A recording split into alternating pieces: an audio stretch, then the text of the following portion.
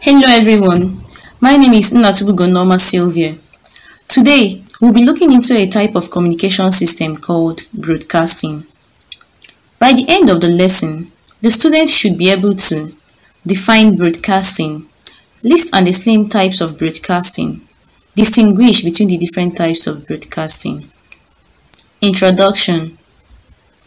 Broadcasting is a form of communication that distributes audio or audiovisual contents to a dispersed audience in a one-to-many model through electronic mass medium such as radio and television.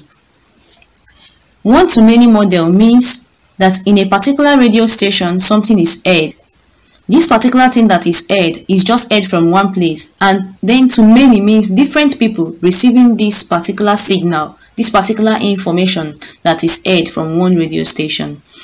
Broadcasting can be audio, which is coming from the radio broadcasting system, or audiovisual, which is the one coming from television system. Types of broadcasting. We have the radio broadcasting, the television broadcasting, the satellite television system, and webcasting. Now let's look into the first type of broadcasting, which is the radio broadcasting. This is the use of radio waves to transmit audio information from a transmitter to a receiving antenna. It comprises of the amplitude modulation, which is the AM, the frequency modulation, which is the FM, and HD radio technology. Then the second one we'll look into is the television broadcasting. I hope you're following my class. This can also be called a telecast broadcasting. It is the transmission of audio and video signal over the wave from an earth-based transmitter of a television station to the receiver or antenna of a television station. The disadvantage of television broadcasting is that it can be affected by obstacles such as earth and weather. Then the other type of broadcasting system we have is the satellite television system. This is a television service delivered by the means of communication satellite and received by a satellite dish and set-top base.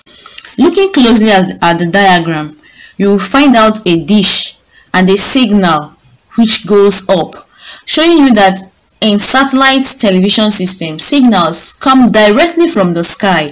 So unlike that of television station, it have some advantages. One is that it doesn't have any obstacle because it comes directly from the sky. Then apart from not having obstacle, it has high quality video and audio output, and also it enables customers to have access to movies, sporting events, religious activities, and news across the world. So it has more advantage over that television broadcasting. The last one we have is webcasting. This is the process of broadcasting over the internet.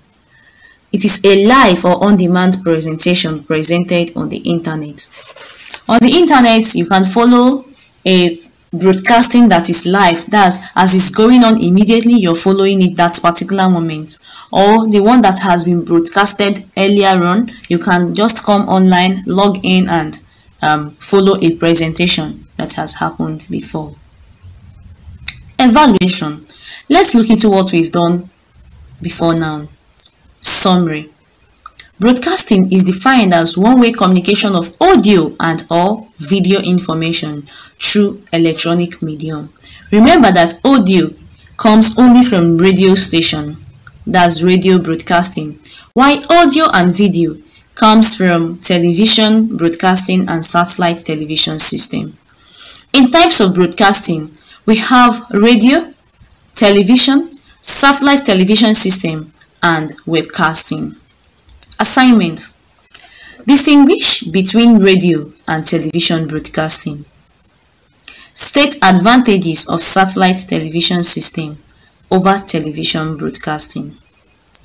What do you understand by webcasting?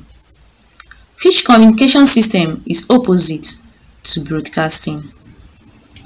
Thanks for listening.